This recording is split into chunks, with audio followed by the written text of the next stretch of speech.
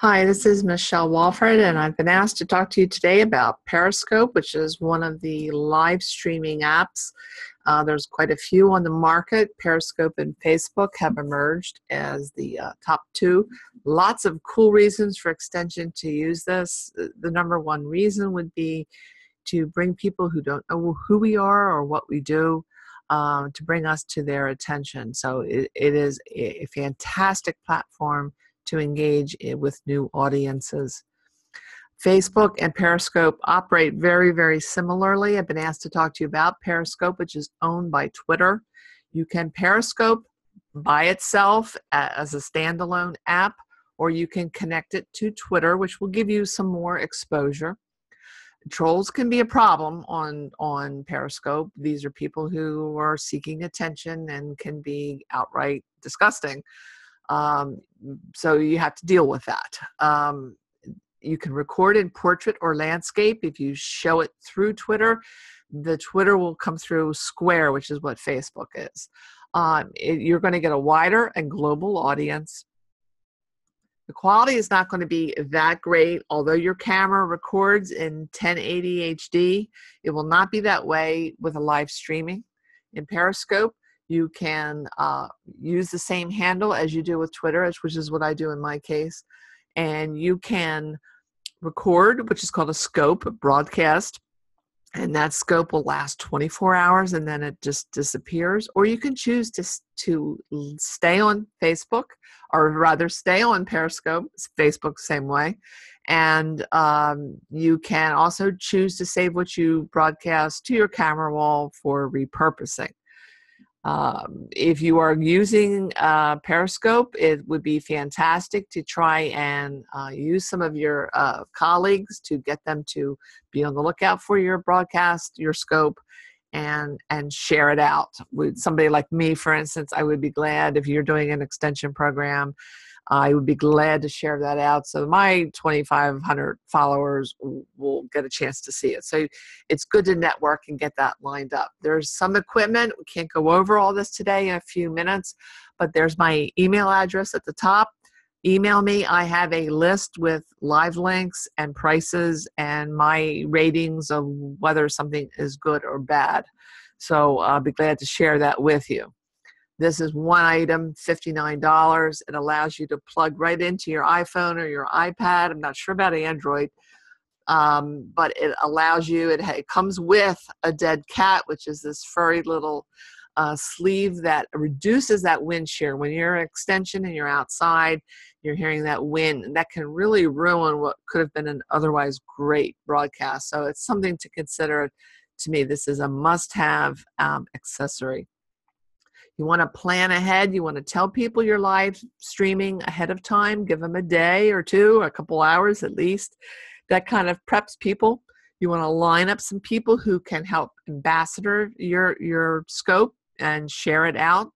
You want to tell your event host, if you're going to be there live streaming, let them know ahead of time so you don't ambush them with an interview they weren't expecting. Not everybody likes to appear on camera, so you want to ask and let people know ahead of time. Interruptions with your signal are typical. I would say 50% of the time I'm right in the middle of broadcasting something and it goes out. So you want your descriptions, which are usually 3 or 4 lines, hashtag filled. This is what's going to get that person to click on your scope. So it should be compelling. If your power goes out or your broadcast goes out, you don't want to have to be retyping this over and over again. I recommend that you put it in your notes or in some application where you can quickly copy and paste it and get back online again as quickly as possible. It is not perfect. It is live, and there's going to be errors and mistakes, and you're going to trip over a log or a rock, and that's okay. What live streaming, the reason it's resonated is because it is authentic. It's not polished. It can be temporary. It can be permanent. That's up to you whether you want it to be a lasting record. But the reason people are connecting to it is the human quality. And so it's not meant to be perfect. This is in the moment. Very easy to do with Periscope. You can decide here whether you're going to connect with your Twitter account or not. If you don't have a Twitter account, that's fine. You can still Periscope. You can turn your precise sharing on and off. That will let your Periscope appear on a map so somebody in France or somebody in Wyoming can see what's going on in Delaware or vice versa. It's not precise it will tell you you're at 1030 Washington Street. It will just give you a couple block range of where you are. You can allow people to comment. Only people who follow you. That's going to reduce some trolls, but it's also going to reduce your engagement. The thing that makes this exciting is the new people who are coming on, learning about you for the first time. Yes, you're going to get trolls. You have to kind of know how to handle them. And I've had different experiences with that. And it can't be too thin-skinned. If they're using expletives or if they're really vile, then you block them and you report them. Otherwise, you kind of have to let it roll off. A sense of humor is very, very helpful. So some people don't like that risk, but the risk has its payoffs. Learn to say hello in different languages because you're going to get people from all over the world coming in and meeting you for the first time. Definitely have a portable battery with you. Live streaming and any platform is going to drain your battery very, very quickly. If you're the host, consider having a partner. So if you're going to be on camera, it's great if the partner can film you. They can respond to the comments and to the trolls. Be mindful of your signal quality at all times because you might have to repaste your description back in. Here's some things you can do, some ideas for content. This is a Facebook doing it ahead of time. So in Facebook's case, you should let people know you're going to be live streaming a little bit ahead of time.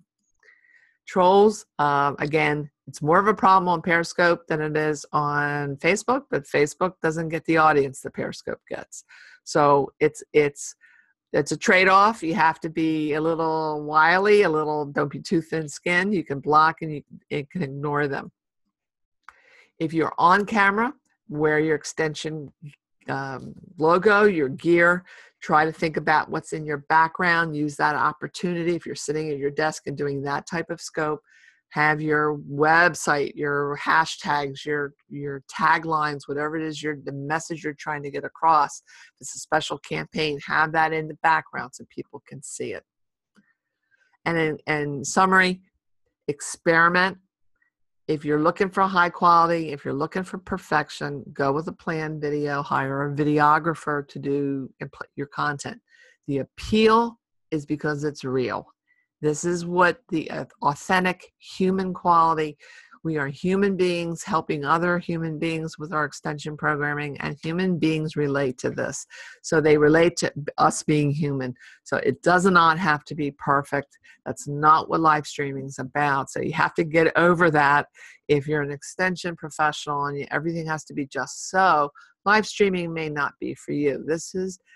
It's exciting because of the in the moment aspect of it.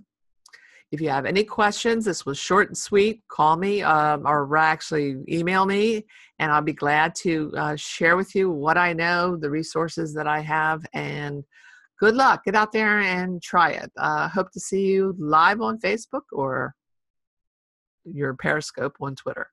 Thanks a lot. Bye-bye.